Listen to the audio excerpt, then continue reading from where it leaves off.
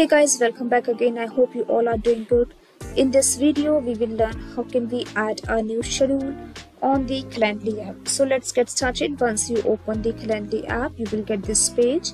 Here you have to click on the availability option, and in this you can see add new schedule option. Click on this.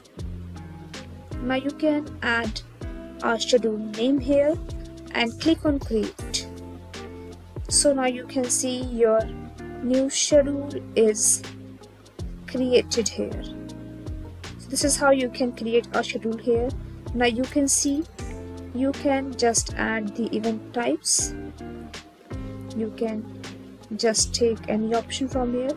You can also add the time zone here, and you can see set your weekly hours.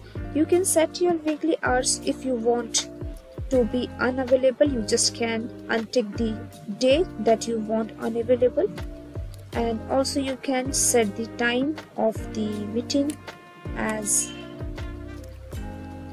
this one, and again you can set the end time of the meeting like this. If you want to delete, then you can also delete it from here. So this is how you can just do this. Again, if you want to add new interval for this one, you can add from here.